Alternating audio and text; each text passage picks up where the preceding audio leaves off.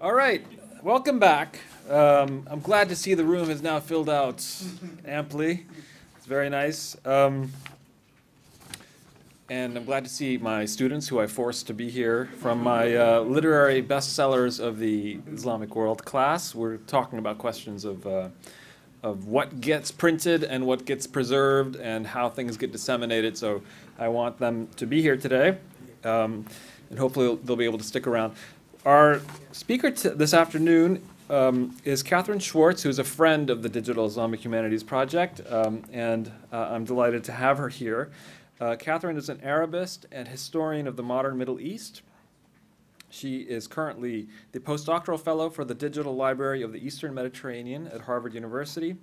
She earned her PhD in history and Middle Eastern studies from Harvard in 2015, and her BA in Arabic and Middle Eastern studies from King's College at the University of Cambridge, the real Cambridge, in 2008. She is currently revising her dissertation into a book entitled Print and the People of Cairo in the 19th Century. Please join me in welcoming Kathryn Schwartz. All right, thank you very much, Ellis and the Watson Institute for having me here today. Ellis is very much the central node in the Islamic digital humanities scene, so it is befitting that Gale should have been unveiling their new website to digitize Arabic sources from the British Library here in the earlier segment this morning. And many thanks in advance as well to Cynthia Brokaw of the History Department, who's kindly agreed to serve as my discussant to the remarks that I'll give. Cynthia is a book historian of China, and I'm hopeful that in the discussion that we'll have afterwards, we'll find many connections, if not interesting points of divergence between the Near and the Far East. So, over the next 45 minutes or so, while you all tuck into your lunches, I will do the hard work of regaling you with an account of how we might situate what we've been learning about access to new digital sources from the Middle East within a line of scholarship which has grown and draws directly from the study of such sources. And this line of scholarship is known alternately as Middle Eastern book history or the history of the book in the Middle East.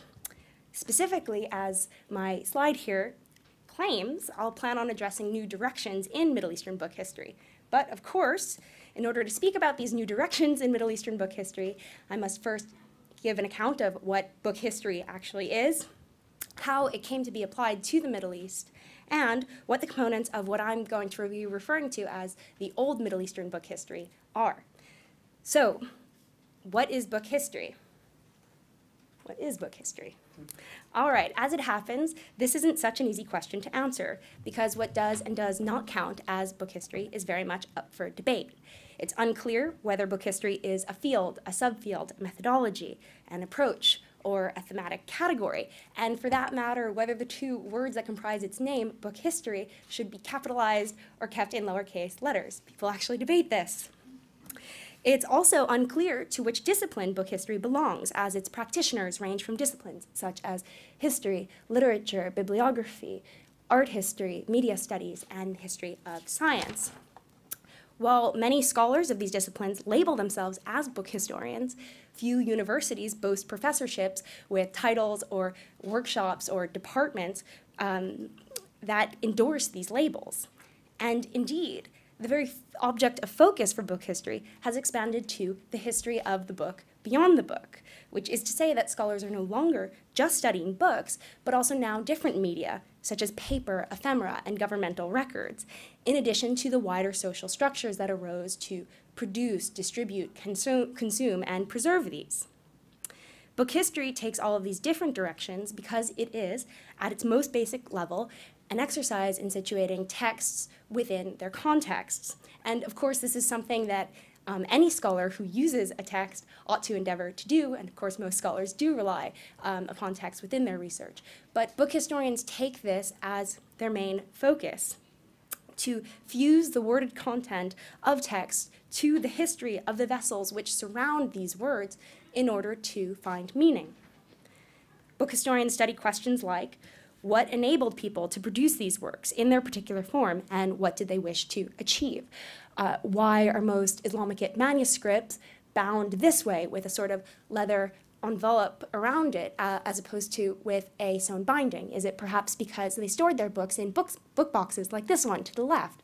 Why was this Quran over here made to be so small? Was it intended to be carried close to its owner on their person to serve a sort of talismanic function, or to perhaps be consulted multiple times throughout the day?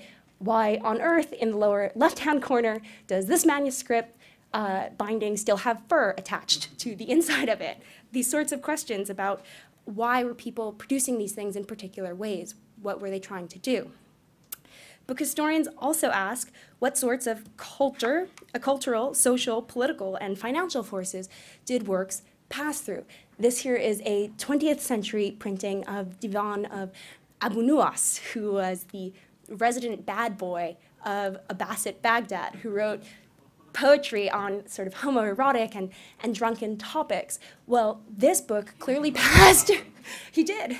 They're wonderful. And everybody, oh, you've been reading them, and everybody adores his poetry through the ages. And so in spite of censorship regimes, somebody's still bothering to print this up, and obviously we see here that this is an expurgated copy. Well, what is this censorship regime? What were its rules? How were people who were publishing or writing books operating within them? How were they operating in order to subvert them? Book historians also ask, how were these texts made available to contemporaries? And who engaged these texts? In what ways? And what were they? What did they think of them? What were they thinking about them? So these are all contemporary photos taken from Egypt, turn of the 20th century. In the top here we have scholars sat in the courtyard of Al-Azhar Mosque, and they're engaging with texts in the way that we presume scholars would. They're clearly reading them, talking about them. Directly beneath it, we have photos of members of the Egyptian royal Khedivial family, and they're posing with books. They're using them as status symbols. So how are people interacting with these texts? What are they doing with them? What are they using them to show about themselves? Book historians also ask, what were the processes by which objects survived to be consulted today? This here is a photograph of the Egyptian Khedivial Library, which was founded in the last quarter of the 19th century. And so far as I'm aware, it's the first public library, truly conceived of as being a public library that's established within the Ottoman Empire. And the reason I'm showing this photo is, of course, that in order for such a big library to establish its initial collection, it required disbanding lots of other libraries and long-standing institutions. So book historians are always interested, whenever they encounter a text, they're always interested in the provenance of that artifact. How is it that they're able to actually access it? Now, for at least 100 years, Orientalist scholars of the region have examined how such forces shape their access to the past. And of course, this tradition of writing about books and book culture goes back much longer if one ventures into the Arabic tradition. Probably the most famous early example of this would be the Fihrist of Ibn al-Nadim, the 10th century Baghdadi bookseller, who creates this catalog of titles that he's aware of, as opposed to titles that he's necessarily seen himself. But only in the past 3 decades has something called book history begun to be applied to the study of the Middle East. So what is the history of book history? Book history as an academic construct is commonly held to have begun in the Annales School with Lucien Febvre and Henri Jean Martin in their 1958 Coming of the Book. This work studied how the spread of ideas via print technology interacted with European culture and society. It influenced the growth of book history within the English-speaking academy, as may be seen through the 1982 publication of Robert Darnton's What is the History of the Book? Now, 25 years later, Darnton refined this piece in light of fresh considerations and critiques on the development of book history. He used the opportunity of this revisiting to posit that book history functioned as a circuit, which operated through the force of human actors. Interconnected figures such as the author, printers, shippers, smugglers, booksellers, and readers shaped and were in turn shaped by the production, distribution, reception, and survival of texts. All the while, they engaged with and operated under the influence of the wider forces that characterize their place and time. In this explanation, Darton appears to have mapped out the insight made by Natalie Zeman Davis in her 1975 Society and Culture in Early Modern France, in which she urged scholars to consider a text as, quote, not merely a source for ideas and images, but as a carrier of relationships. Davis's emphasis on relationships best captures my own understanding of what lies at the core of book history. And it also provides the added benefit that scholars may apply this inquiry to different media and places and times. For, as may be detected through Darton's emphasis on the figure of the printer, and through the very title of Davis's book, the first scholars of book history generated its framework around one particular phenomenon: the history of printing in early modern Europe. This here is a map courtesy of an atlas made available by the University of Iowa, and it shows within the first 50 years of typographic printing being established in Europe, indeed how many printing presses had spread.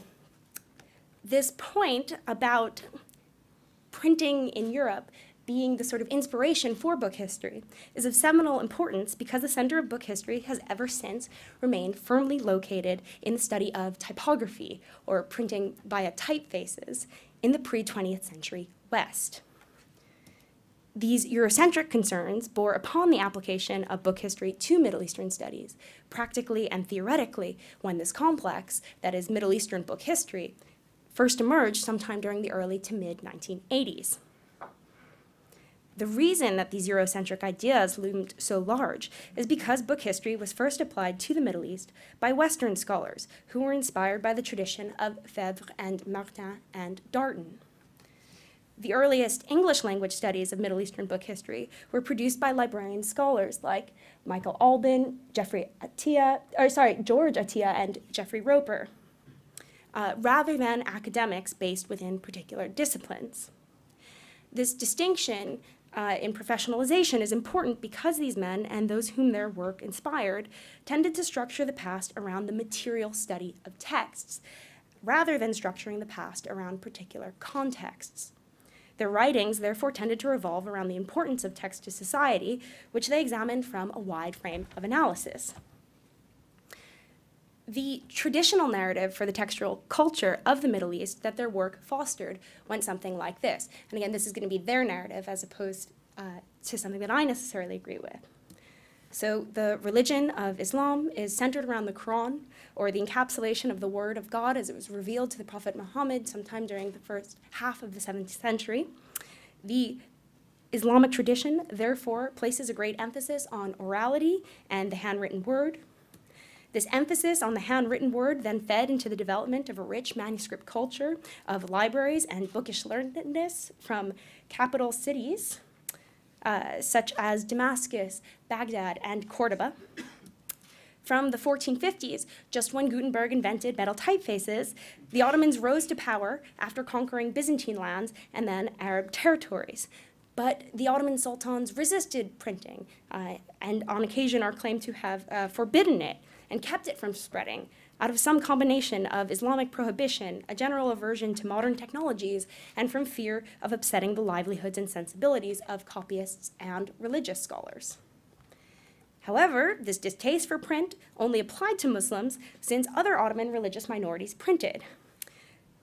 So here is a slide of the incidence of printing within the Ottoman Empire between 1490 and 1800, and the takeaway here is that the overwhelming majority of these incidents of printing are occurring among Jewish and Christian Ottoman groups. Jews fleeing Europe circa the 1490s brought typographic presses with them to the Ottoman Empire, and over the centuries that followed, isolated instances of printing occur in the empire among these communities. This pattern continues until the start of the 19th century, when Napoleon Bonaparte brings printing presses with him when he invades Egypt and wakes the region up from its proverbial slumber. This is supposed to be the start of the modern era, as characterized by Napoleon here having a face-off with the Sphinx. He is bringing modernity to the entire Middle East, so the story goes. And this, in turn, inspires the new Ottoman governor of Egypt, Mehmed Ali, who comes to power after the French leave, to import presses to Egypt 20 years later as part of his reforming agenda for the Ottoman province of Egypt. Over the rest of the 19th century, a literary renaissance and cultural awakening, or Nahda, develops as a result of printing, and for the first time, people start writing novels and newspapers, and together these genres play a role in fostering Enlightenment, modernity, Islamic modernism, and nationalism. You know you're really modern when you begin printing images of French aristocratic heads on spears, the revolution. All right, so now, let's move from that traditional narrative of the old Middle Eastern book history, what I'm characterizing as the old Middle Eastern book history, to go through some of the problematic aspects of this narrative. First, we see that there's an expectation for a vast temporal and geographic space to be flattened into one unified Islamic textual culture. This simplification of the Islamic world by Middle Eastern book historians tapped into the wider intellectual climate of the academy. For generally speaking, scholars were poised to contemplate the varied region as one monolithic Islamic or Muslim analog to Europe. Moreover, they characterized Middle Eastern civilization as somehow distillable, disconnected from, and in conflict with the West, as may be seen from the works of Bernard Lewis and from points taken issue with by Edward Said. A particularly famous example of this flattening with regard to Middle Eastern textual culture comes from Thomas Francis Carter's 1925 book, The Invention of Printing in China and Its Spread Westward. Carter traced the origins of paper and printing in China and argued that their westward spread played a role in the development of print in Europe. But because the Chinese began printing by at least the 8th century, while European printing began around 1450, he had to explain why the geographical region in between them, that is the Middle East, didn't take to printing. His answer, as seen through the chapter Islam as a Barrier to Printing, was that there was a long-standing Islamic resistance to print technology. Now, a few subsequent scholars, of course, were so normatively blunt as Carter in describing Middle Eastern printing and its wider impact. However, this approach to treating the textual culture of the Middle East as one block proved surprisingly lasting. So too did the general framing of Middle Eastern textual history through the experiences of other regions. This brings me to my second critique of the old Middle Eastern book history, which is that it developed unjustifiably around the European experience of textual culture.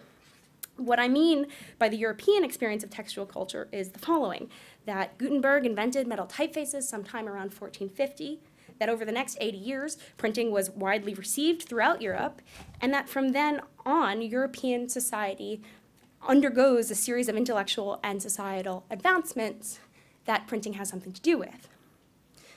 Taking for granted the idea that the European experience of print was but one experience of textual culture, book historians of the Middle East structured their research around Europe. Hence, their work often sought to explain what caused the delay in Middle Eastern print. The overall effect of this thinking within Middle Eastern book history was to divide the Islamic world into the separate ages of manuscript and print. This move implied that technology should determine how we periodize the past as opposed to human agency.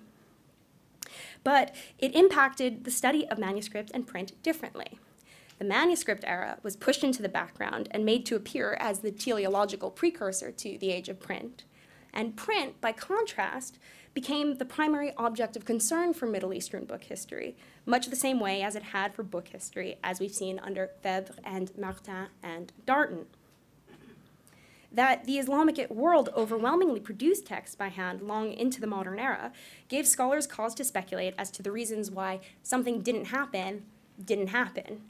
Moreover, it allowed them to view the lack of print as a retarding factor in the development of the region. This then leads to my third critique of the old Middle Eastern book history, which is that it overwhelmingly focused on the idea that the spread of printing should mark a revolutionary moment in the history of the Middle East. Most early academic accounts of Middle Eastern book history took it as their premise that the idea that print possessed transformative powers was a true idea. This argument had been inspired by the 1979 publication of Elizabeth Eisenstein's book, The Printing Press as an Agent of Change.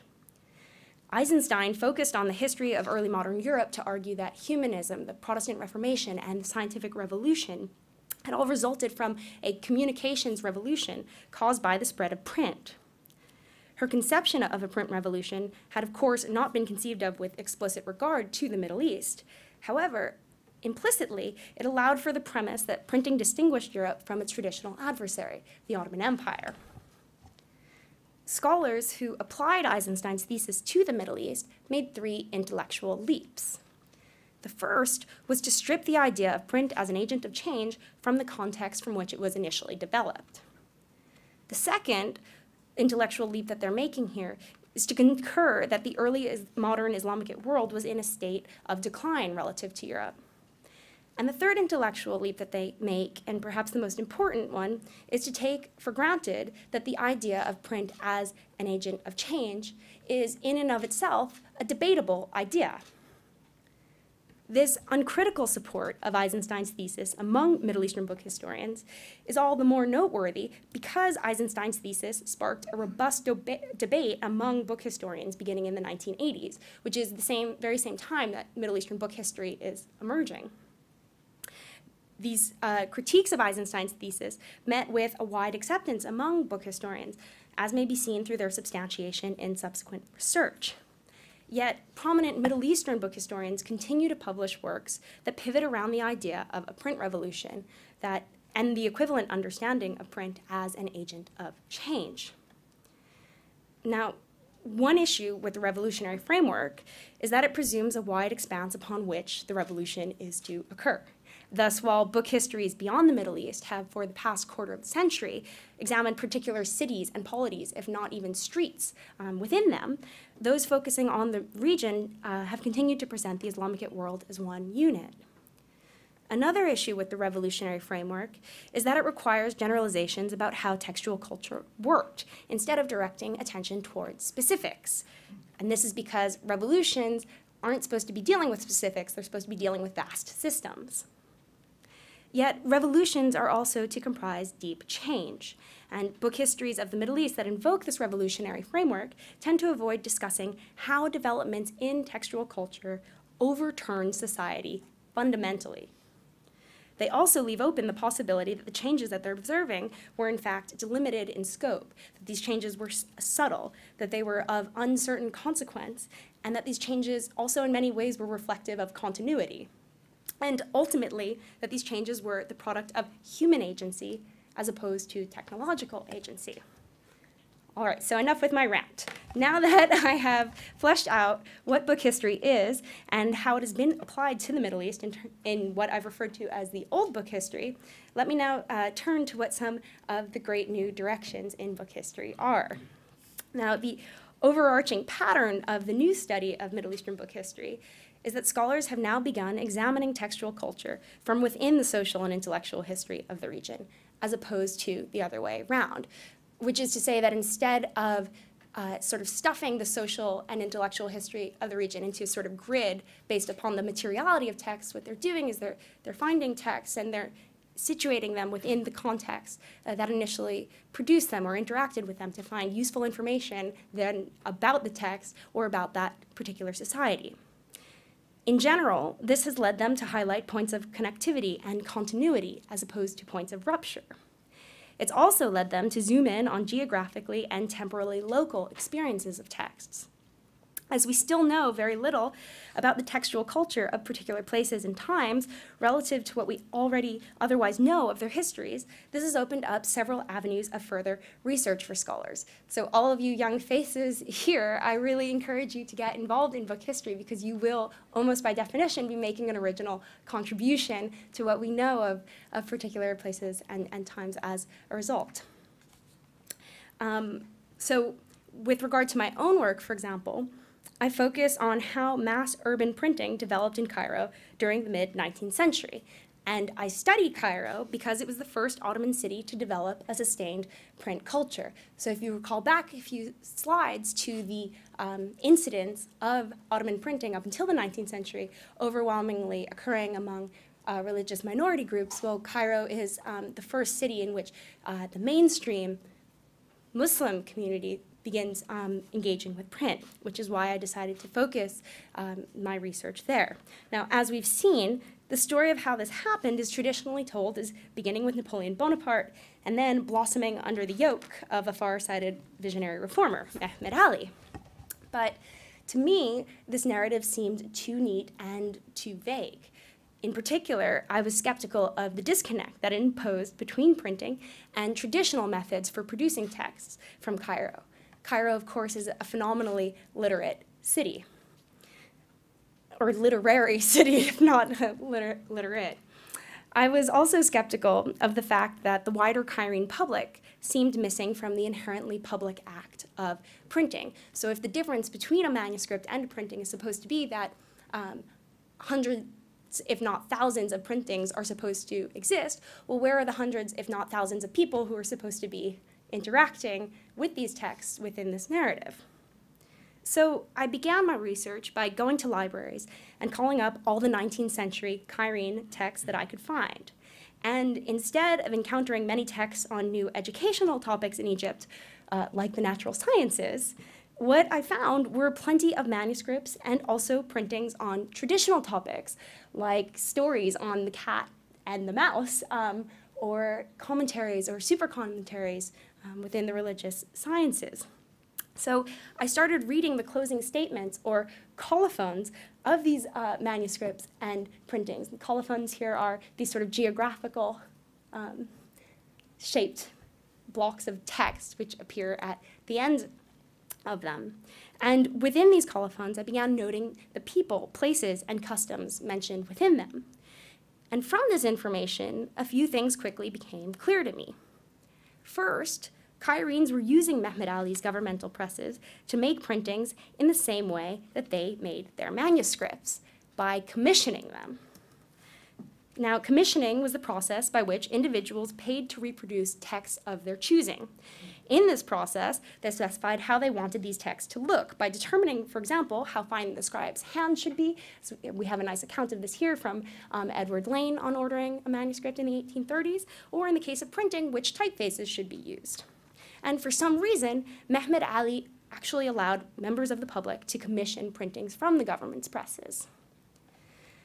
The second piece of information that I gleaned from these colophons was that the commissioners who used governmental printings were largely speculating in text for profit. They therefore tended to be traders, stationers, and from among the religious scholars of Al-Azhar Mosque. Why religious scholars? Well, obviously they're inherently interested in text, but they also know they're assigning who's going to be reading what. So they know in what numbers to make certain things available.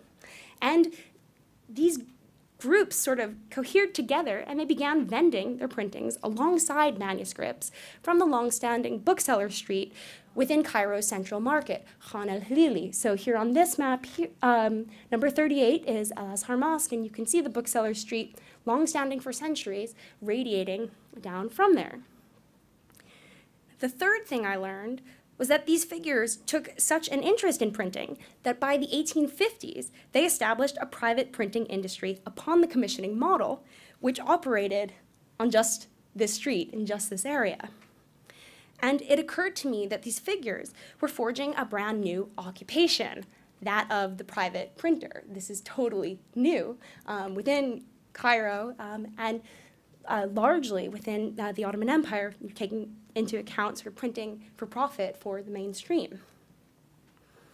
Take, for example, someone who might have been Cairo's earliest private printer, Musa Castelli. I went through and put together all the various types of texts that Musa produced from his press to get a sense of how his business arose and developed over time. And he's overwhelmingly printing these short stories and books from the religious sciences, and on 4 occasions, he prints newspaper titles. I also began reading these texts for descriptive information that they held about Musa and how he went about his work. In this satirical newspaper that he prints, for example, which every historian in this room would know the title of Abu Nadara, in this satirical newspaper, its owner/author, called James Sanua, worked so closely with Musa that alongside the typical content that you'd expect to find in a satirical newspaper, we also get a whole lot of stories about the newspaper's printer, which isn't such a standard thing. One recounts how the author stayed up night after night working with Musa at the press, as the one wrote and the other printed in order to get the issue out in time, complaining all the while that they were both filthy and exhausted and covered in soot. Or take this book, Nuzhat al-Majalis, just here, which is a 15th century work on ethics and piety that Musa's press printed. Its commissioner noted that he ordered the printing of the text to, quote, increase desire for it, since it contained anecdotes and rarities and advice that are not contained in any books like it. But while printing the manuscript, another handwritten copy of Nuzhat al-Majalis was found between the bindings of the manuscript that they're already in the process of printing. So Musa compared the manuscripts, and what was found in one that exceeded the contents of the other was added in during this process of printing. So as you can see, these asides tell us about how printers went about their work, the conditions they worked in, and also the logic that guided their actions. And this logic is different to what we might assume. If you buy an edited version of a 15th century manuscript today that's just been printed, you assume that it's gone through some sort of editorial process. Whereas here, the commissioner and Musa are bragging about the fact that they've sort of cobbled together this Frankenstein text. They're trying to tell the initial audience, hey, you don't need to buy 2 of these. You can get this printing for the price of 1. So finally, by comparing these sorts of remarks about what they think it is that they're up to, and comparing them to how Egyptians later came to depict printing, I realized that the very idea of printing was experiencing transformation. While Egyptians treated printing as a practical art to accomplish their traditional financial, educational, or communicational goals during most of the 19th century, by the 20th century, different constituencies began presenting printing as a civilizational watershed. So this here is the ex libris bookplate of King Fuad, Mehmed Ali's great-great-grandson, who rules Egypt between 1936 and 1952. And an ex libris bookplate is the sort of bookplate that you have printed up, and that if you, usually a very grand owner of a book library, you would then take your bookplate and mark books as being within your possession by sort of gluing them into the front page. Now, what we see in Fuad's bookplate is a scene transpiring in a barren space beyond Cairo's citadel, in which a sheikh and a peasant convene around a printing press. The image suggests that the peasant would take the sheikh's printing and that something of enormous consequence would transpire thereafter. The bookplate casts white skin against dark skin, machine power against animal labor, urbanity against the uncultivated, and the ruled lines of print that we see in the center there against sort of primitive swirls of clay, which almost look calligraphic. Printing separates these two worlds.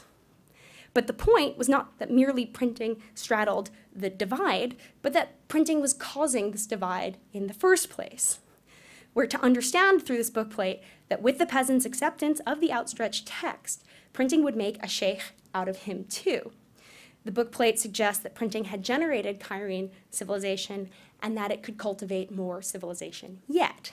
And of note here is how well, what the message of this bookplate is, how well it aligns with Eisenstein's thesis of print as an agent of change.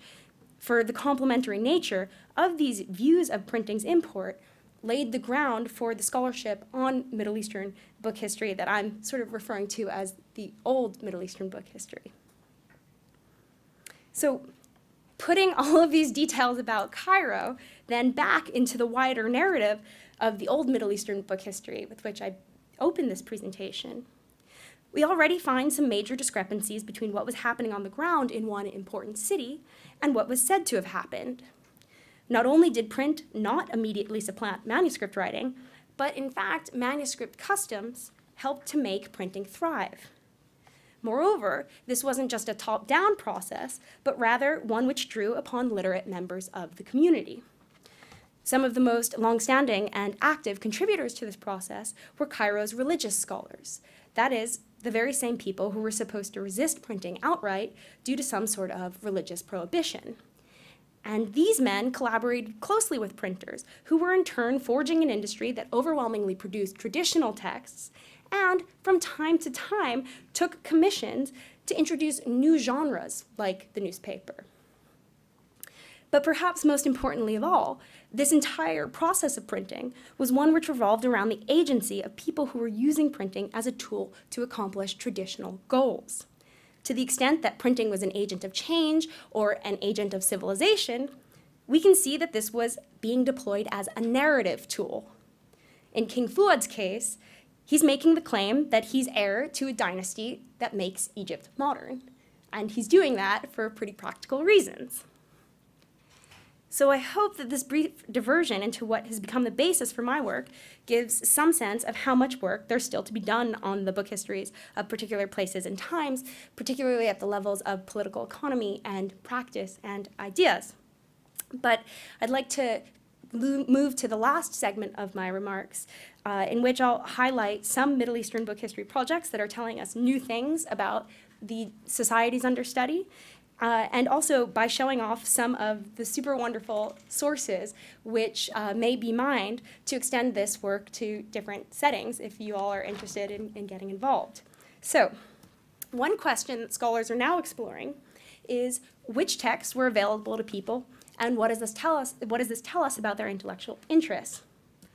Konrad Hirschler, in his great new book, Medieval Damascus, is using a very unique and rare source, a surviving library catalog from an average educational endowment in 13th century Damascus, as opposed to a catalog from a super important library, to explore how the 2,000 titles contained within it reflected the interests of the patron who endowed the library, but perhaps more importantly, to explore the trends of bookish culture in Damascus at the time among ordinary people. This was an ordinary library. Nellie Hanna has taken a similar tack with regard to early modern Cairo in her In Praise of Books. Instead of library catalogs, she's used lists of books found among the probate records of estates that were disbanded by courts. And with this information, she's argued that Cairo had a thriving and literate middle class during the 16th to 18th centuries that expanded not owing to the development of printing, but rather that this literate middle class expanded because of the growing availability of cheap paper. To get a sense of what it was that people were reading, there are yet more sources to mine the closer in time to the present that you get. Ahmed al-Shamsi has been visiting private libraries that are still intact, which were first bounded together in the late 19th and early 20th centuries. And in my own work, I've been relying on booksellers' catalogs that list the texts which were available for sale. And sometimes, if you're really lucky, these booksellers' catalogs come with prices listed within them, which gives you a sense of who actually might have been able to acquire which text. And if you crunch the numbers that they list, you find super interesting insights, like the notion that this bookshop, at least, mainly stocked low-cost texts instead of high-cost ones, clearly working under the business model that the idea is to get more bodies through the door to be able to buy cheap things, as opposed to hoping to only sell highbrow texts that perhaps one or two people might buy. Another question which scholars have been exploring is how did people disseminate texts? This has grown out of the realization that processes of distribution and consumption can tell us about how texts were actually used. Boris Liebrens has written an amazing paper which follows ownership inscriptions noted within library catalogs worldwide and within the manuscripts that he's consulted himself to recreate the inventory of a late 18th and early 19th century bookseller / poet from Damascus. And he's shown that this figure actually rented out the books within his library to people who were then hand copying these texts for themselves. So if you wonder how can a super literary society thrive before the age of print, here's one example of a business model in which this was possible. Studying inscriptions doesn't just tell us about one particular figure or practice. Studying inscriptions can also tell us about intention, about wider networks, and about changing intellectual interests. For example, the inscriptions within the title page of this treatise, printed in 1882, tell us that the treatise was about 9 years after its printing acquired into the personal collection of one individual, and that about 10 years later, it was then committed by somebody to an Islamic charitable endowment, or waqf, for perpetuity.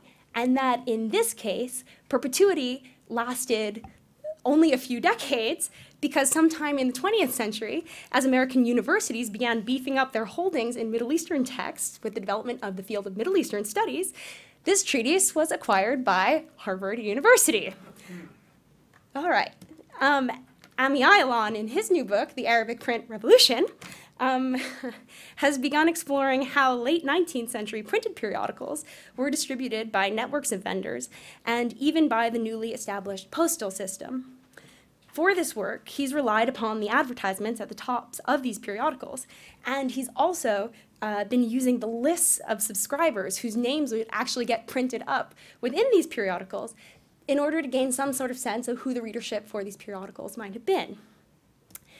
Ephemera like menus, calling cards, stationery, and the tops of newspapers highlight the role that commerce played in textual production, insofar as these things usually tell their original clients or their prospective clients about the amazing deals that they might get should they frequent these establishments. And by the way, these deals are sometimes really rather different than you might expect. For example, a standard newspaper banner often encouraged people to save up the issues to the newspaper that they were subscribing to so that they could have them bound at the end of the year. And it turns out that people were actually doing this, which suggests that contrary to how we might value a newspaper, original consumers of these products, some of them at least, might have determined that they were worthy of permanence. They were worthy of investing money into. There have also been moves to study the intellectual contents of texts, to understand the canonization of learning over time, and also to map intellectual geographies. So for the past 2 years, I've been a part of a team led by Malika Zegal at Harvard called Afkar, in which we're merging qualitative and quantitative readings of Arabic periodicals to map the real and imagined networks that they reflected.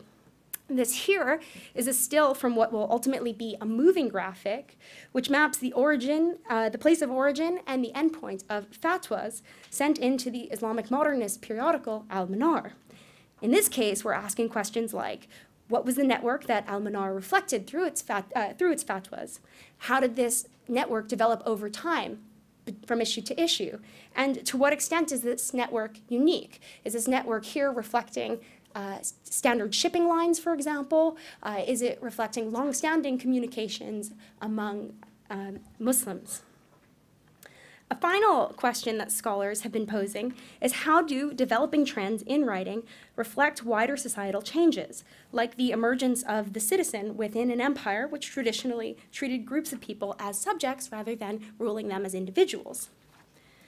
By amassing and then reading through the contents of distinctive genre that emerged around Damascus in the 18th century, Dana Sajdi, in her wonderful Barber of Damascus, examines the development of the layman's chronicle among non-elite figures like farmers and lowly clerks and a barber.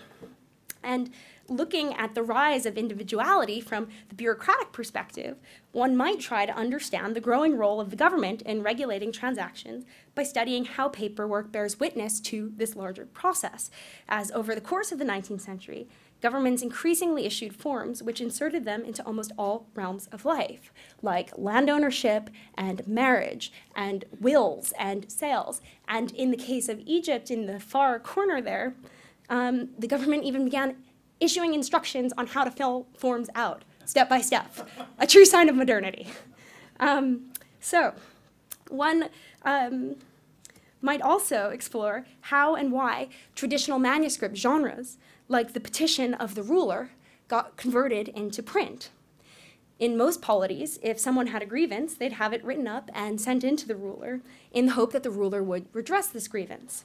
And what we see at the turn of the 20th century is that people began printing these up and circulating them within and between towns, such that hundreds of people would actually sign their names either via signature or via their seal, which was an engraving of their names. Well, what do documents like these tell us about perceived and real communities? And what do they tell us about changes in the expression of individualism? So if we look at all of these seals closely, you'll notice that one of them is not like the other. In the very far left-hand corner, if you zoom in, you'll see that Hassan Hafiz took the very bold and avant-garde step of actually reproducing his likeness in the seal, and he considers himself a mustachioed fez wearer. So sort of looking at printings for these manuscript traces tell us an enormous amount, even if it's at this level of microhistory. So as you can see, the sources to be used for this work don't differ greatly from those of other topics of inquiry within Middle Eastern studies. What distinguishes this line of research is the creative approach to the sources which scholars must employ. And I'm concluding now, but digital initiatives have made certain sources accessible to scholars in new ways, informed how they conduct their work, and provided them with quantitative tools to revisit long-standing qualitative questions and to pose new ones. So on the topic of seals here, with regard to accessing sources in new ways, the Chester Beatty Library, for example, has created a digital library of the seals from within the manuscripts in their collections. And the rationale is that researchers consulting other manuscripts elsewhere, finding those seals within those manuscripts, can then go back and actually recreate the original libraries of earlier owners. On the topic of digital libraries, the process of digitization has opened up new opportunities for contributing to research. So for my postdoc, for example, I'm working to create a digital portal that will connect all of the great and emerging websites that are coming up online so that scholars will have a port of call, such that if you're interested in doing research in the digital Islamic humanities sort of scene, you know where to go first in order to point you outward to everything that hopefully exists. Digital initiatives have, however, raised important considerations over the accessing of and approach to texts. For example, many Islamic digital resources available today come from Western libraries rather than Middle Eastern ones. They therefore tend to forward a particular canon of texts, which is oftentimes made up of formal sources, and usually fancy formal sources, rather than the ephemeral ones or the ones that people would have been interacting with on a daily basis. Moreover, not all of these resources are accessible to everyone. And of those digital resources freely available to everyone in theory, various countries' copyright laws and bandwidth capacities limit users' access to these sources. Another issue facing Islamic digital libraries is that the best resources and the best funded resources are inspired by particular ideological agendas, which is very helpful to Rich Nielsen, of course, who works on Salafists. But otherwise, this means if you don't work on Salafism, this is a binding constraint upon the projects that scholars might actually undertake. So if you recall the Afkar project that I just showed you that I'm working on at Harvard with this team, we're using Al-Manar because it's an Islamic modernist periodical. We can't use Al-Mashriq, which was published at the same time, which is a Catholic periodical, because it hasn't been hand-keyed yet. And we won't do it because we're very lazy. So the last concern that I'll mention is that digital libraries tend to reinforce the idea of the fixity of a given text. That's to say that if one digital copy of a text exists online, we tend to assume that we need not consult other copies. So, for example, the University of Ankara has done an amazing service by digitizing their holdings of Takvimi Vikai, the sort of first imperial gazette that was issued out of Istanbul, and wonderfully, they've also included things that perhaps scholars might not want to look at, like the water stains here on this blank sheet and the hand inscriptions within them. But including this sort of material is important, as is always remembering that you, as a scholar, ought to be consulting many versions of these individual texts, because even in printings, printers often made stop-gap changes if they noticed that there was an error. And of course, different texts have different markings showing how people actually engaged with them. These texts are always, first and foremost, objects that possess histories of their own. So I hope this presentation has given you a sense of what book history is and how it's been applied to the Middle East. Again, the more the merrier. There's plenty of work to be done. So I do hope that you'll all get involved, because as a multifaceted pursuit, falling within an interdisciplinary field of study, really the possibilities for research are endless. Thanks.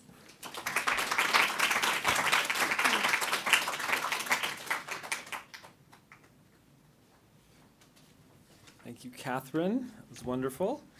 I'd like to introduce now somebody I'm very happy is joining us. As I mentioned at the beginning of our workshop this morning, Professor Cynthia Brokaw is the Chen Family Professor of China Studies in the Department of History and former chair of the Department of History at Brown. She is the author of several books, including Commerce and Culture, The Sibao Book Trade in the Qing and Republican Periods, a study of a rural book publishing industry active in distributing popular texts throughout southern China. And Professor Brokaw will be responding briefly to Kathryn's talk, and then we'll have an open discussion.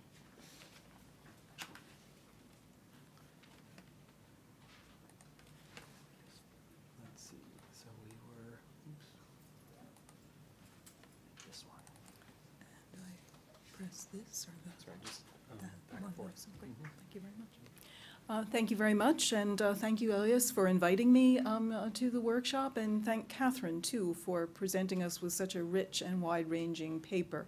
I'm going to try to keep my comments very brief so that we have plenty of time to talk about it. Okay. Now, as a student of early modern Chinese book history, I am very sympathetic to Kathryn's call for a new book history, and I even like to imagine that I am practicing it myself. I also share many of her frustrations over the hegemonic position that European book history holds in the field. And I'd like here to indulge first in a little sort of comparative complaining, and then move on to reflect on the configuration of the new book history and how not only Middle Eastern, but also other regional book histories need to be written in response to questions that arise naturally and organically out of the regional context, avoiding as much as possible assumptions made by historians of the Western book about what book culture and book history should be. For Chinese and East Asian historians of the book, perhaps the greatest frustration in conversations with historians of the Western book has been the Western obsession with movable type. In particular, the assumption that it is the only real or important technology of print. Printing was invented in China probably sometime in the 7th century, perhaps earlier. And by the 9th century, Chinese printers were producing works as magnificent as this 1868 scroll of the Diamond Sutra.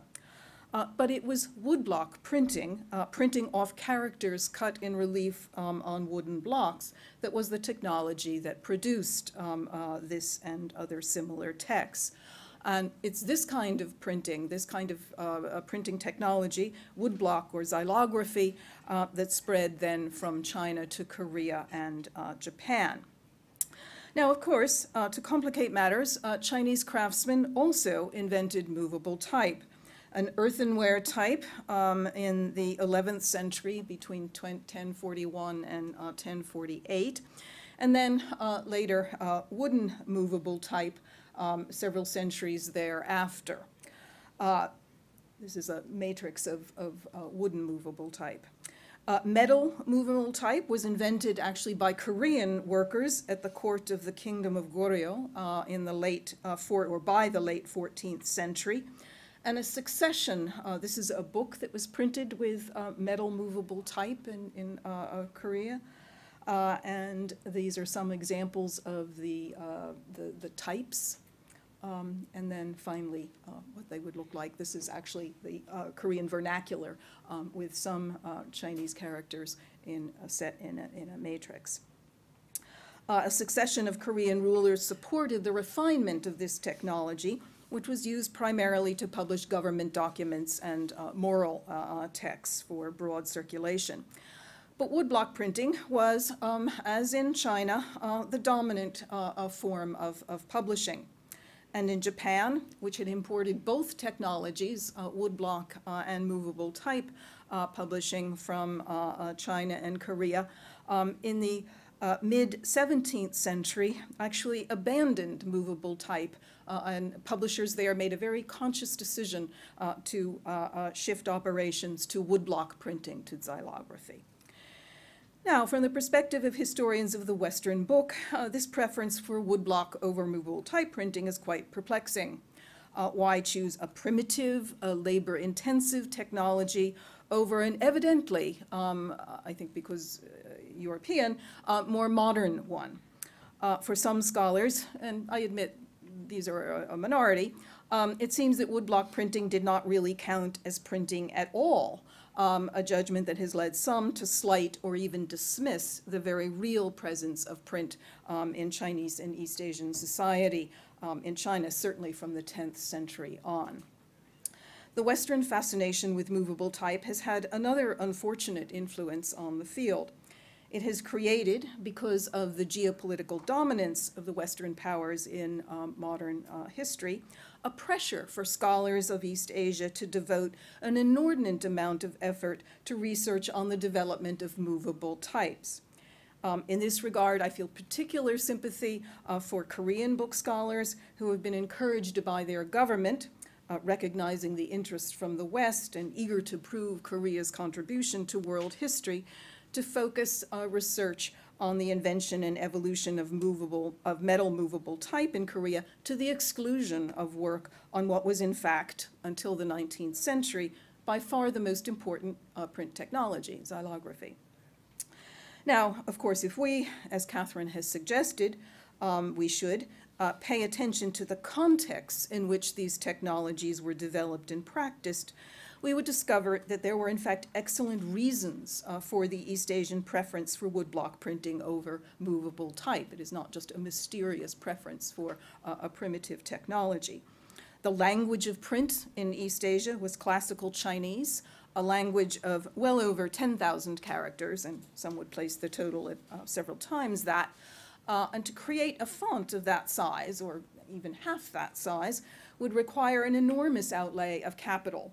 And so it is little surprise that the most frequent publishers of movable type texts were either the imperial court or very wealthy merchants.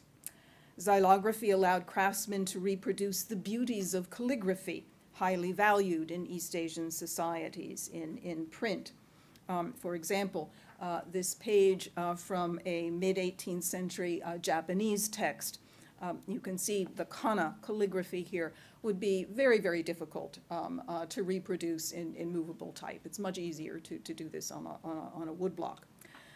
The low labor costs of the early modern era and the simplicity of woodblock technology, it really required just a simple set of tools, meant that capital costs were relatively low, and the ease with which technology could be transported also facilitated the spread of printing throughout East Asia. And indeed, this is the focus of my own particular research, is a study of how just the portability of this technology, requiring just a handful of tools and obviously supplies of hardwood and paper, made possible the diffusion of print throughout most of what we call China proper, in the late Ming and the Qing, that is from, say, the 16th century through the 19th century. Xylography allowed the publisher great flexibility in decisions about print runs. Because he could always print new runs of a text off his stored woodblocks, he could adjust the number of copies he made at any particular time to the demands of to the demands of the market, without running the risk faced by the letterpress publisher of either underestimating demand and having to go to the expense of resetting the type for a new run, or overestimating demand and being stuck with a large stock of unsellable books. Thus, the popularity of xylography can be attributed both to its suitability to the East Asian context, it's a natural choice given that context, and then to certain advantages in business management that it offered over movable type.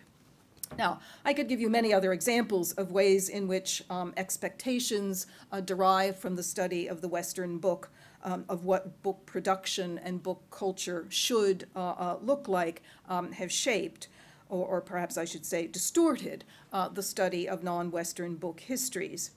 But I do not want here either to wallow in indignation, however pleasurable that might be, or to make these comments just about East Asia. I would suggest that we, and by we I mean those of us working in different regional or national book histories outside of Europe, begin talking a little more often and a little more deeply to one another, to think very broadly about a range of textual methods of transmitting knowledge and ideas, methods that would include manuscripts, printed texts, official documents, electronic print, and the sort of ephemera that Kathryn alludes to, and that might challenge the very notion of what a book is. We need to learn of one another's work so that, first of all, we do not repeat the mistake of Thomas Carter, who, as Kathryn has noted, in the course of writing what is a pioneering work on Chinese printing, flattened the richly varied manuscript book cultures of the Middle East into a monolithic Islamic book culture. But we also need, I think, to answer the implicit challenge of Western book history by explaining, or again, as Kathryn has put it, by contextualizing the different publication and transmission strategies, different approaches to reading and the uses of texts, different attitudes towards the control of texts, and so on, that we find in our different book histories. We have to work together to provincialize, or again, we could just simply say contextualize European book history in world history. We might even collaborate on efforts to infiltrate certain scholarly organizations. I am thinking here in particular of the Society for the History of Authorship, Reading, and Publishing, now overwhelmingly dominated by Western book scholars. The project that Kathryn is proposing requires, to use a very old-fashioned and perhaps a little crude, but I think still useful contrast, an emic approach to our subject. That is, a method that studies a region's or a nation's book history from within, asking questions that arise naturally from that region's or that nation's culture and society, and answering them through the examinations of sources possibly unique to that region or nation. In this particular case, it means to just repeat one of the many insights that Kathryn includes in her paper. It means to see the developments that led to the growth of a commercial print culture in mid-19th century Cairo, and the particular nature of that commercial print culture as the result of the practice of commissioning textual production, the practice used in manuscript culture, applied now in a new technological regime. The focus then shifts from Napoleon's role in introducing the printing press to the particular way in which the new technology was used to shape, to sort of continue a book culture and shape a distinctive book culture. I think this is clearly the way to advance the study of book histories and book culture. But I do want to end here, perhaps somewhat contrarily, by making a small plea, too, for the value of the etic approach, as long as it is taken in a spirit of resistance, of contest. Just as an aside here, I do have to confess that my own interest in studying Chinese book history came from reading Robert Darnton, Natalie Zeman-Zavis, Roger Chartier, and Michel de Certeau, among many, many others. I would feel a little dishonest if I did not admit that many of their ideas, Chartier's notion of appropriation, de Certeau's of reading as poaching, have not influenced my thinking about book history in China. So there is that. I have to acknowledge a kind of debt to these scholars. But to go back to explain my plea for the usefulness of continuing engagement, or perhaps I should say continuing struggle, with the negative questions of European book historians about other histories. The assumption of a normativity that they make when they ask, why didn't printing catch on in Islamic culture, or why didn't the Chinese abandon primitive xylography for modern movable type, the assumption that Islamic culture should have embraced printing and that the Chinese should have converted to movable type, as irritating as it is, has been a real spur, at least in the China field, to thinking about the distinctive technology of Chinese printing and how that technology shaped the nature of the publishing business, the spread of print, and through the material form of books, the practices of reading in China. So in some ways, it is through resistance to this view that we have had to think about and do research that has very nicely enable us to answer questions that arise naturally from the Chinese context. and have been able to advance our understanding of Chinese book history. So thank you very much.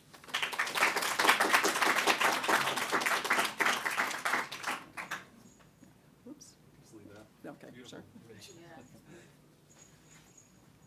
Well, thank you so much, Cynthia. I feel like we've been treated to several wonderful presentations today. I've learned a huge amount, and the reaction on Twitter is concurs. So if it says so on the internet, then we can believe it. So we have, I guess, about half an hour for discussion, and maybe I can just ask a question that picks up on what Cynthia just said at the end there. Directing it towards Kathryn. And maybe, do you want to come up and sit at the mic so that we can capture your responses, both Professor Brokaw and Kathryn? So the question is, it may be the question about why printing came late or didn't come or wasn't accepted in the Islamic world. It might be an uncomfortable question, and it may have been answered incorrectly in the past, and it might have been presumed things that were not accurate, but it doesn't make it a bad question or an uninteresting question at the least. So I'm curious as to whether you can gesture towards how a new book history actually answers that question, because what you've done is direct our attention to the other questions that new book history is dealing with, and that's hugely important. But I wonder whether the old question is something that new book historians are still interested in. All right, but no, it's a fair point. Generally, why not questions are always good parlor sort of questions. I think that if you're going to do them historically, you can't really go there unless the contemporaries that you're studying are also asking why not.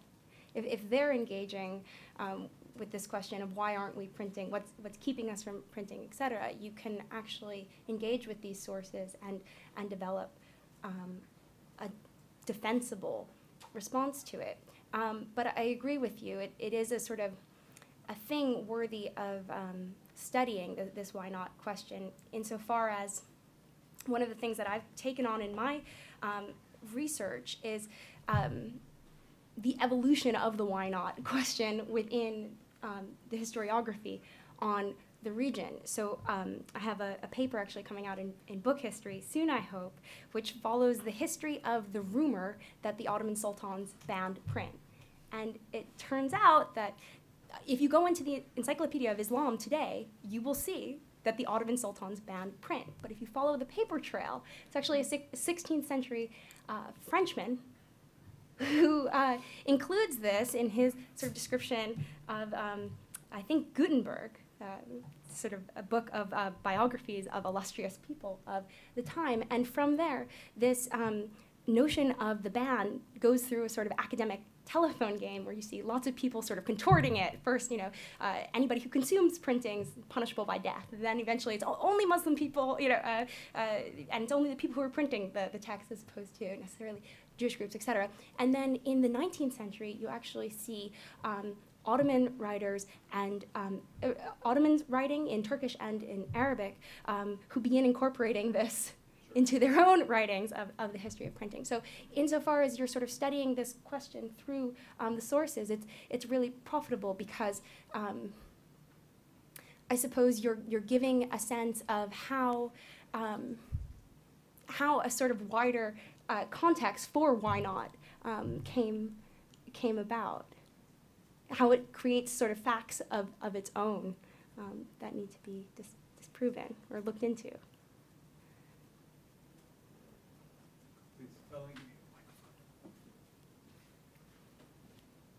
Hi, thank you very much, both of you. I'm Meltem Toksos. I'm a visiting scholar here from Boğaziçi University. I would myself talk about my work as intellectual history that I'm doing currently. So I wouldn't talk about it as book history, but it's very much along the lines that you've been talking about. I have several questions, but we can always discuss them later on. One of the things that the Ottomans themselves did at the end of the 19th century, and Egyptians were also part of it, was to make the argument for printing themselves, very much so. So what do we do with that is part of, I think, Cynthia's plea. We have to look into that, and we have to understand that. That's part of the vice, I guess, Right. that Elias was also mentioning. And I was thinking a lot about calligraphy as also very important for the Islamic world. This, I'm sure Kathryn has done work on that too, because commissioning of calligraphy it has a different, place in Islamic culture, or whatever you want to call it, civilization. And calligraphy is very much part of book culture, I would say, and it remains so until the 20th century. And another venue of looking at Middle Eastern book history would be like commissioning or other ingenious ways of contributing to book culture. Would be some of the Ottomans that in Istanbul were commissioning themselves to, in a way, if you will. They would, especially in journalism, in printing of periodicals, they would establish the periodical, they would be the editor, the typesetter, they would do everything in the milieu of printing a periodical. And then what they wrote in the periodical would turn into a textbook by another print house, by another publication house. So there are so many relations there that would also contribute to a book culture that could be considered. And then another idea is, I just came to read a new piece on Ottoman photography by Ahmet Ersoy. And he talks about the place of the journals in the development of Ottoman photography. And he takes it to many different places, but one of the things that he's talking about in terms of the book culture in the 19th century is images. And so the book culture is not really textual culture in that sense, but it's also a culture of image, and we have to take that into account. And many of the things that you showed and you digitize are related to images. So the relationship of text and image is, I think, very, very important, and we need to think of that too. Finally, I know I spoke too much, but it's because you guys excited me so much. How about print capitalism? How about this notion? And how, Anderson, but how also about the French idea of, what do they call it? Age of paper, l'âge du papier. What do we make of those? I guess I should have asked that, but my first remarks. But thank you so much. Well, I concur with all of the points that you're making about studying calligraphy and manuscript alongside print. Of course, a lot of people still take notes by hand, etc. That survives to this day. Also, as I hope I gestured to within the talk about the sort of taking up within the sort of intellectual history of these regions, also of this idea that print civilizes. I'm still resistant to the sense that this is true, but I absolutely agree that the way in which this idea is spread should be charted. Within the Egyptian case, at least, it is very much taken from Europe, and the way that I am convinced of this is because the first sort of books that give a history of printing in the 19th century, they're giving an account of printing in Europe, and they're sort of transliterating mains to mayence, etc. And they'll sort of write, like, as everybody knows, print is the mother of civilization. And then they go ahead and they try to give an account of all of the incidents of printing within the Ottoman Empire, starting in the 1490s and then going into Mount Lebanon, etc. So where are these ideas coming from? How are they being deployed? How are they evolving is enormously important. I also agree with your point about the sliding line between printers and publishers and journalists. Again, with the people that I'm trying to look at, this is very much the forging of an occupation, and there are all of these changes taking place, and they're not entirely clear-cut. There are a lot of people doing a lot of different things. For example, Ahmed al-Shamsi is studying the rise of the editor, muhaqqiq, from the musahih. So where are these things coming from? What are the delineated roles? Until you reach the 20th century, it doesn't necessarily come about. So clearly, as opposed to, on the topic of Anderson and print capitalism, I very much agree the importance of sort of studying this from the perspective of commerce, as Cynthia does in her work. I think it's hugely important, and that's what I'm trying to do within my own. In terms of how print capitalism shapes nationalism, which is something that Anderson argues about, it doesn't necessarily work that way in the Middle East. So for example, in Anderson's print capitalism, you have vernaculars that are creating nations, whereas in the Middle East, you don't have vernaculars creating nations. You have this one big Arabic language. I'm sorry. Sorry. For other Ottoman languages or other Middle Eastern languages, there is vernacular. What you're saying is only about Arabic. But to reflect a nation state is what I mean to say. Not that these vernaculars don't exist. Of course, they absolutely exist, but they don't necessarily carve out nation states the way that French and German do in Spanish in the European setting. In the Balkans, they do. Maybe if. But yeah. We could talk about this later. I have very little to add. I mean, I can only talk about China. And paper is not a particular problem from, I would say, the Song Dynasty, that is, say, the 10th, 11th century on, particularly in the south.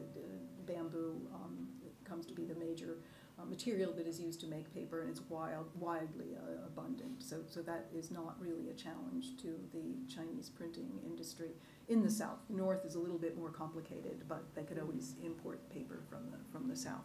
Print capitalism, very interesting. There's a book that has been written on basically the introduction of mechanized movable type from the West, and how that is sort of taken over then by Chinese publishers who the author calls print capitalists.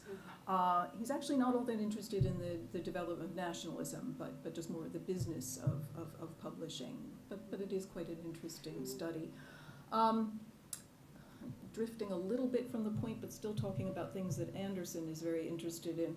Really wonderful book on Japanese print history, or book history, Japan in Print, where the author launches a kind of implicit, very gentle challenge to Anderson, that she is arguing in this age of woodblock printing, Japanese publishers create what she calls a library of public information, travel guides, maps, directories to government offices that circulate so widely that there is created this kind of common book culture. And with relatively high literacy rates in Japan at the time of the Tokugawa period, you're getting the beginnings of the development of a kind of sense of, she never uses the word nationalism, but she's clearly moving in that direction. You're getting a concept of the nation, where people who are living, in the far south can understand and envision, what is happening in Edo, and that this shared book culture begins to create a sense of the nation. I was certainly not trying to advocate print capitalism. I just wanted to. Oh yeah, no. I just wanted to have your opinion. Thank you. Question back here. Hi, I'm Ian Strawn. I'm the Middle East Studies librarian and faculty in archaeology. And thank you both for these wonderful discussions that we've been having. So I wanted to push a little bit more on the why not question, because it comes with all these caveats, which is that first and foremost, there were printing presses in the Middle East prior to Napoleon, right? We have, it's just the institutional sponsor for them is the church, rather than, or in most cases, right? Or monasteries so at the same time, right, we have Arabic printed works coming from Europe since the 16th century. How widely distributed they are within the Middle East, that's another question. But certainly, the Middle East is importing tons of paper from France in particular. So you know, these networks are already there in terms of the book culture relationship. So where does that fit into the new book history? Where do those early printing presses before Napoleon have a role to, or is that just this aside that we just won't mention, we don't want to talk about? I don't mean to suggest that at all. In fact, I created that map of all of them there.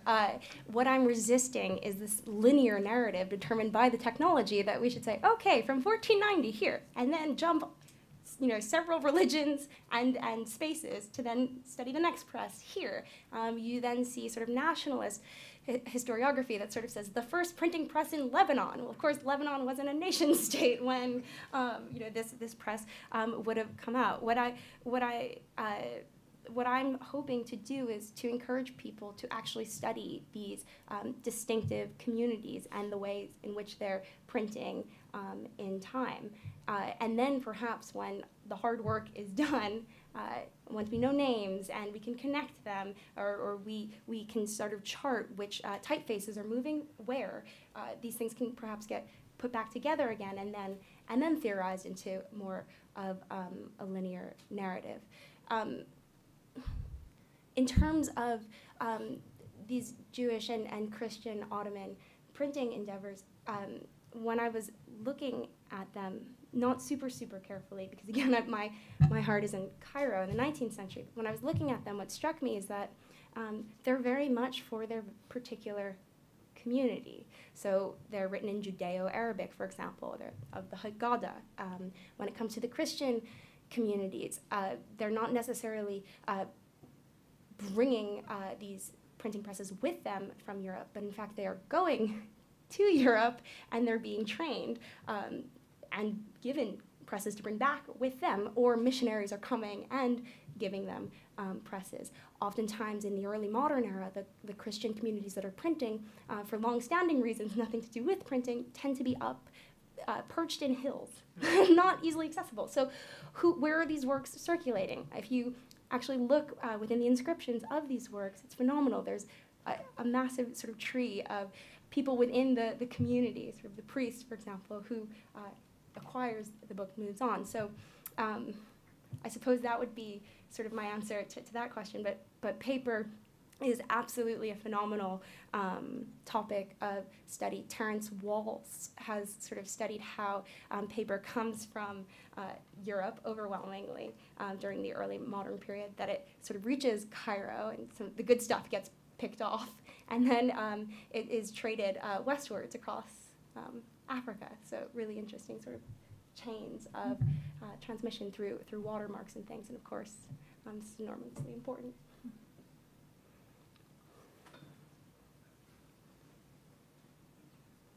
Now, that was really interesting, and I'm wondering, you mentioned you had two books up there from Ann Blair and Leah Price, and they've also been very involved, maybe as you have, with note-taking and alternative forms of using books, not just for repository of text, but also for repository of your own notation on the text.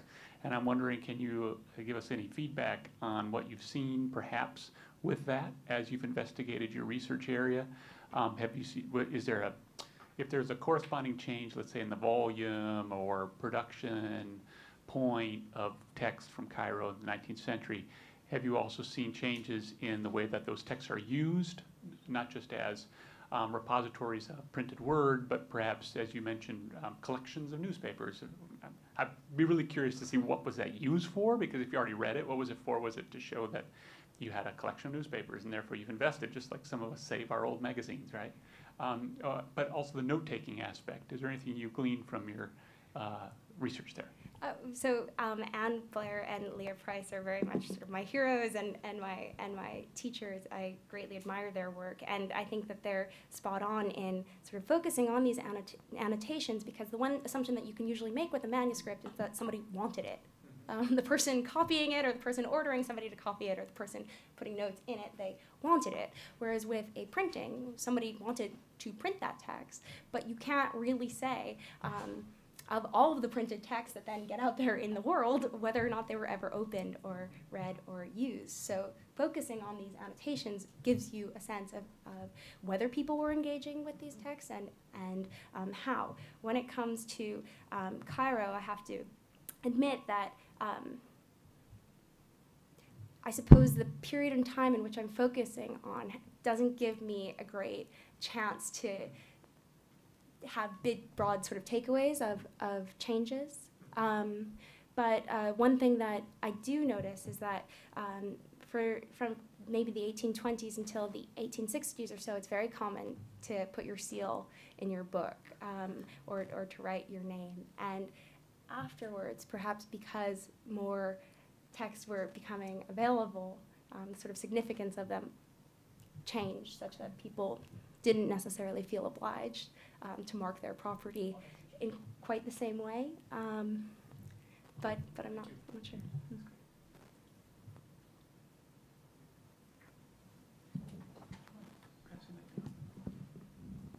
I'll try to actually turn it on. Working? Okay. So I actually think I've spent time on that book alley in Cairo.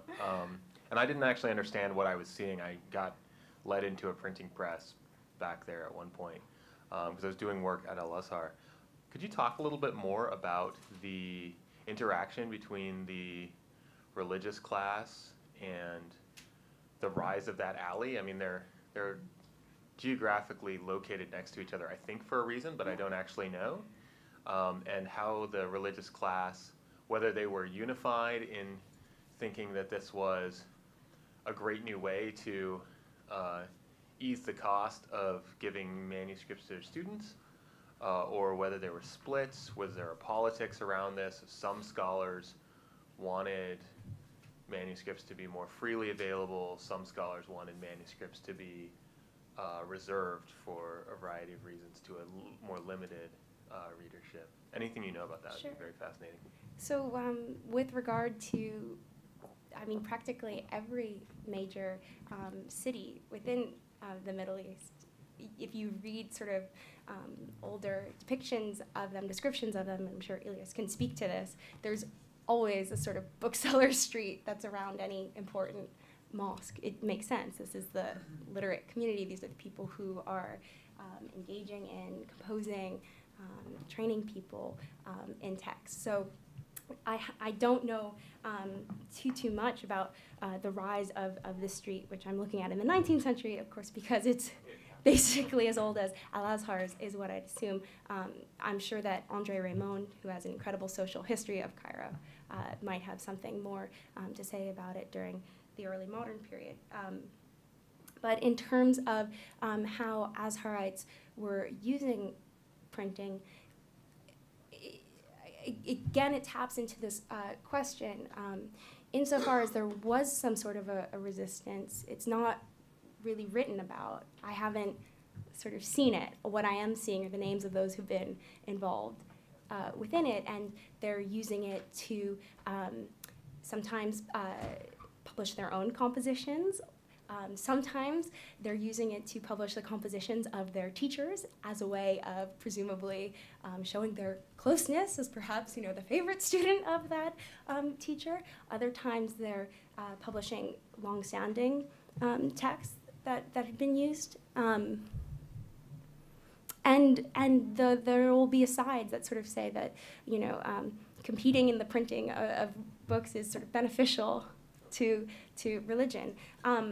There is a really interesting set of fatwas within the Al-Abbasi collection, in which it's quite clear that he, in his capacity as the Grand Mufti of Egypt, is getting to have a say as to sort of which books are permitted to be printing. Yeah, and actually I have a paper that's coming out in IJMIS in January in which I describe this. Yeah, thanks.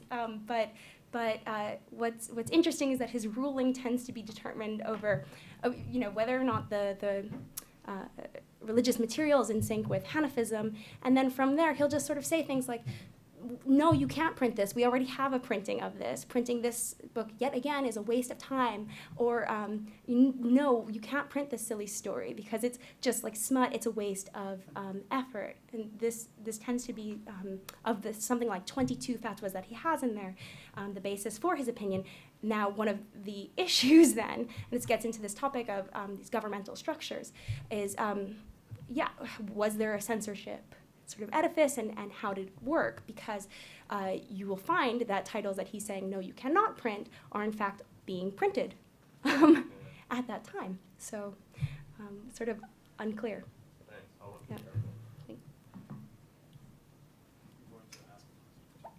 Yeah. There's a historian of science at Harvard, you probably know Alex, is it Cesar? Cesar, yeah. So we were dissertating at the same time, and I was a part of a dissertation group in the early history of science group, and I remember him making a really interesting remark about a chapter that I was presenting that has sort of stayed with me, and it was about, I was talking about the question of information overload in this period that I work on, and how it relates to encyclopedism, and I made a point kind of like what you're making now, which is to say that people don't, I was frustrated because I was trying to answer the question of why we see this explosion of encyclopedic literature in the 14th century in Cairo, and I was complaining that we don't have a whole lot of evidence from the sources themselves about why that is the case, and he said, and I was saying, this relates to information overload too. People don't talk about, this about the fact that there is so much information and how to manage it. And he said something along the lines of how that you can't deduce the existence of a phenomenon like information overload from testimony at the time. Or at least, even if it did exist, even if those statements did exist, it wouldn't actually tell you if there was a problem, because one person's experience of that kind of a phenomenon is not going to give you a macro level picture, of something that diffuse and that abstract. So I wonder if, wanting to, looking for the answer to the question of why resistance existed, if it did exist, looking for contemporary evidence in the form of conscious, deliberate diagnoses or statements along those lines, whether it's going to be productive, or whether we have to kind of abstract it in the way that an older scholarship did, rather than trying to depend on documentary evidence. I see what you're getting at, and again, I'm taken by it, but if the overwhelming majority of the scholarship sort of presents Islam as a barrier to print, the burden's sort of on them to offer some evidence as well. Where is this necessarily coming from? And I do think it's really important to actually look at these sources as they're reflecting in time. I mean, perhaps it's different with Too Much to Know, but Ahmed Cevdet Pasha, who is sort of the compositor of the Ottoman Civil Code, the Majelle, he writes in the mid-19th century a history, and one of his chapters has what he entitles a digression on the art of printing, and within it he sort of says that the 19th century has been really great because there had been, within the Ottoman context, adherence to fanaticism within he doesn't really specify, just as adherence to fanaticism, who were sort of against printing some religious books, but everybody knows, he says, that to everything its purpose. So the idea that if you put and he cites this example, if you put a binding on the Quran, the Holy Quran, you're hammering this most precious text. If you're printing a religious book, you're putting metal typefaces of holy words, and you're sort of smushing them against a piece of paper, but you're doing it for the benefit of spreading knowledge. So, you know, this is just a small group of fanatics, and everybody sort of knows better. So I'm not sure. That's the only thing I've found in all the time that I've been looking for some sort of reference to a sort of red line. And if others find more, I'm a Bayesian. I'm very happy to update my prior on this. But maybe we're approaching it though in the wrong way. It's not so much that let me try to just create an analogy based on my area of interest. So I spent a long time trying to fight against a similar prejudice in my area, which is the reason why Muslims or scholars in the Middle East produced and the rest of the Islamic world produced encyclopedias. The old stereotype was because they were unoriginal, and encyclopedic literature was a way, they had nothing original to say, so they just compiled. And this is something, a stereotype that exists in the European context as well, in the Chinese context too, for encyclopedic literature. And they did this because, they also did it because they were trying to glorify a golden age, and they had nothing else. There was a sort of a decadence thesis. So I spent a long time trying to debunk this, and also to suggest that it was a bad question in the first place. But I came to feel that it's actually not a bad question. The question of why people produce these works remains a supremely interesting question. It was a bad answer, but it's not a bad question. To say well, why did they write, why did they produce these works? They were a huge investment of effort and time. There must have been a reason why they did it. Okay, it wasn't because there's absolutely no evidence whatsoever that it was because they were unoriginal or because they were trying to commemorate a golden age or they were afraid of the loss of knowledge. In fact, there's 5 or 6 much more compelling and interesting reasons why they did.